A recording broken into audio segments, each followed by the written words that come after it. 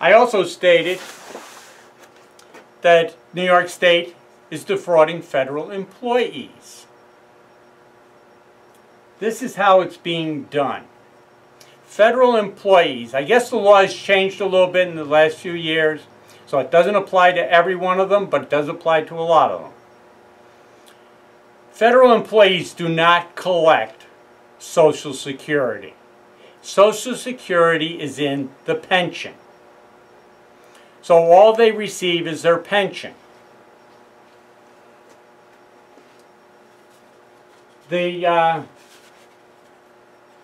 With the federal pension, so let's say again, let's say the father's to get $2,000 a month in the federal pension.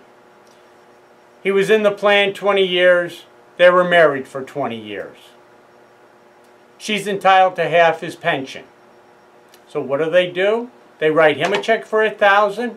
They give her a check for $1,000. Sounds right. Wrong. By law, and there's cases Wallach versus Wallach, as a member of the Federal Employee Civil Service Retirement System, the defendant neither contributes to nor is eligible to receive Social Security benefits. And his pension therefore constitutes in part the Social Security benefits to which he would be entitled were he not a federal employee. Social Security benefits are not a pension and are not subject to equitable distribution.